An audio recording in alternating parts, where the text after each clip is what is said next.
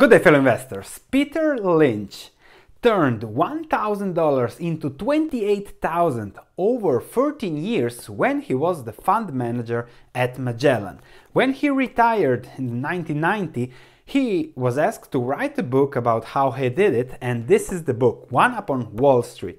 This is probably the best book and a book that every investor should have on his bookshelf, and that's why for this Christmas I decided to reread it again, and in the process I decided, okay, I'll write notes and I'll make videos and summarize the book so that you can read the book and then also look to the videos and have all the knowledge that Peter Lynch writes here explained, systematized and structured so that you can use it forever and understand the book better. So the first two videos will discuss the introduction, who is Peter Lynch, what is he doing, and how to behave in stock market crashes. That is a very hot topic and also discussed here. It's a little bit all over the place, the introduction, the first 43 pages, so I decided to split it in two videos, take the important pieces from the pages and structure them into two lessons. The first lessons that I'm going to discuss in this video will discuss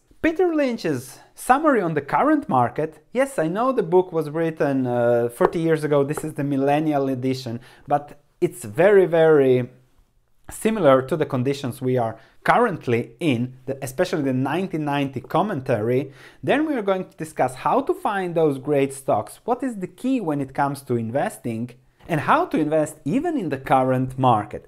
Each page of this book is a gem. There is so much to learn, so I really hope you'll enjoy this series. Don't forget to like this video, subscribe and click that notification bell so that you get notified and see whether a video is interesting for you or not, as we do a lot of stock market videos, from education to real in-depth sector analysis and stock analysis. Thank you. So let's first start. Who is Peter Lynch? He was the investment manager of the Magellan Fund from 1977 to 1990, where he turned $1,000 into $28,000 over 13 years for a yearly return of 29.2%. He delivered a return that was more than twice what the S&P 500 did in the period, and he tells us that we can do this too, and he tells us how in his book. The book is really a gem, so we better start with it. Let's start with his commentary on the current market. The Millennial Book edition that I'm reading now and that I'm summarizing was written in 2000, at least the introduction commentary about the book, and we are in a similar market situation. The 1990s were extremely positive for stocks. It was all about dot-coms, the internet, and people were paying whatever price to own parts of those businesses. However, there were also other great businesses that were relatively cheap. Similarly, today the S&P 500 did amazingly over the last 10 years. There are some exuberantly priced stocks, stocks that have no fundamentals, while there are good stocks that are reasonably priced. Comparing 1999 to today, in Lynch's words, there were stocks that had no profits and would reach $1 billion in market capitalization. For Lynch, that was something crazy, but if we look at today's market, there are stocks with no profits that reach $50 billion on market capitalization. So the $1 billion aren't relevant anymore, but Uber, for example, has $50 billion market capitalization without profits. And then you have to think, okay, if I'm Peter Lynch, I want to invest in businesses that are able to deliver 10x returns over the next 5-10 years. And for that to happen for Uber, the market capitalization needs to go to $500 billion. And then when investing, you have to see, okay, what's the likelihood for Uber to go from 50 billion to 500 billion? What has to happen to their earnings, to their business model? Let's say they have to reach $25 billion in stable yearly earnings, and then on top of that have a 20 price to earnings ratio to give you 10x returns over the next 10 years. And then you have to estimate the risk and reward of that actually happening. So Lynch is famous for his 10 baggers for stocks that go up 10x when you invest in it. That's a baseball analogy, but that's actually something that long-term investors should strive for. Finding a business company that you can invest in and that goes up 10 times. Lynch had a lot of 10 baggers, 25 baggers, 50 baggers, 150 baggers in his portfolio, and those allowed him to beat the market over his investment management career and reach returns of 29.2% per year. That's really something amazing, and it's really amazing that he synthesizes his knowledge in this book. Now, it's not just about finding those 10 baggers, it's also about avoiding the big losses. So we have Amazon that did amazingly over the last 20 years, but then you could also invest in Webwan that didn't do as amazingly. A few years ago, 3D printing was taking over the space. It would be the biggest revolution in industry. Stocks didn't do that good. Then we had, I don't know, GoPro was another technology company that wanted to change the world.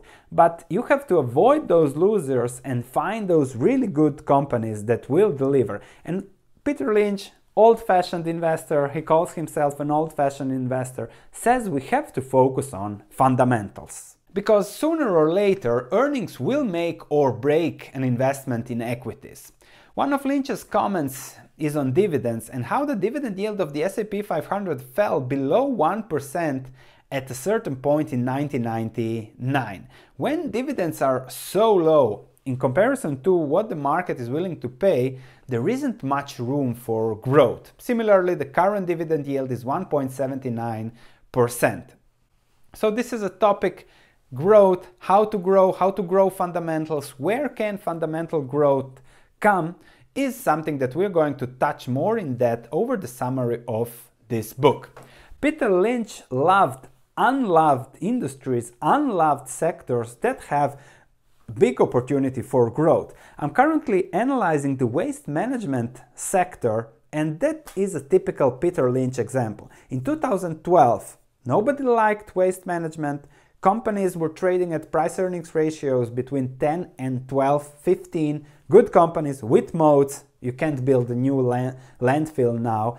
And since then, those companies have increased earnings, the market started liking them, and have delivered amazing returns over the last 6-7 years. And I'm now analyzing the sector. I'll make a video about that too in the following week. So that's an example, but now it's exuberant to invest in those companies because further growth is unlikely or risky. However, in 2012, when nobody liked them, it was a great investment, and that's why Peter Lynch says you have to wait between 3 and 10 years for a good investment to deliver its returns. And to quote him, it's all about long-term investing, and it's pretty simple. Corporate profits are up 50-fold since World War II, and the stock market is up 60-fold.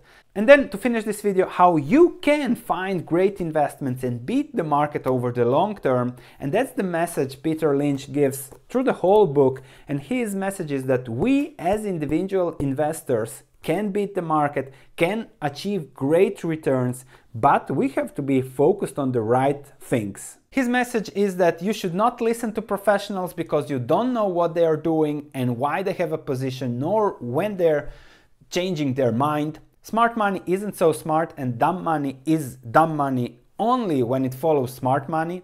You can outperform the market by thinking for yourself and use the common knowledge you have. Look around you and within your business, your circle of competence, and then analyze the stocks you can understand.